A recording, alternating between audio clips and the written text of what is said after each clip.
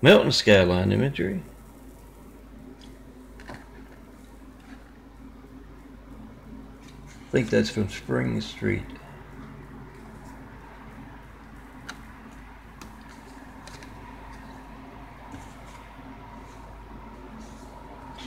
And here's the Hill Street Metro.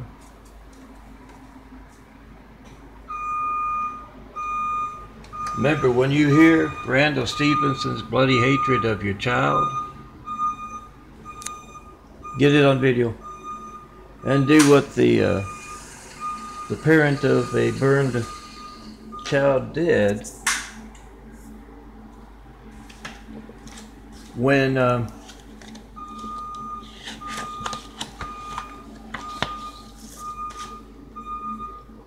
Randall Stevenson's political, religious, and business censorship stopped her phone from working and her child was badly burned.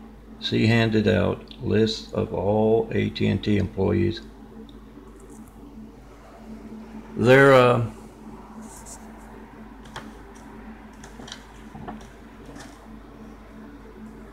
home numbers, work numbers, their cell phones, landlines, where they live, so that they can, those who don't want AT&T to burn more children, they can park outside their homes. They can call them 24/7, and if you thought it took long, Sherry, for that AT&T phone to work in an emergency, try to call me right now and see that it wasn't your imagination. And hand this out: church, work, school, neighborhoods, cities, military bases. Tell everyone to call AT&T 24/7.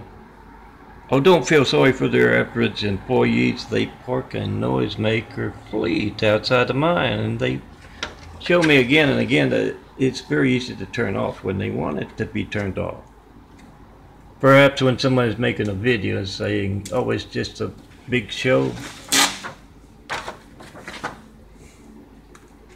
Call them up, park your noisemakers outside their homes for Kayla and thousands of kids damaged by, well, probably more than that, over the years by Randall Stevenson's AT&T's bloody hands. Tell everyone, try to call Milton. Leave them on speakerphone. You call them up, you call them on that day off, when they just did their drugs or got home from the bar. Randall's been overworking them. Told him to turn off a phone at a house, and then the house burned, and the inhabitants of the house were burned as well. You give them at just the right time, they'll have that pang of guilt. Get it on video. Find out what else they're doing. You call them up enough, 24/7. You'll get the truth out of Randall Stevenson's bloody-handed employees. Oh yeah, be sure to send me something, those who know how to do such things. Anything with a GPS is going to be stolen if it has my address on it.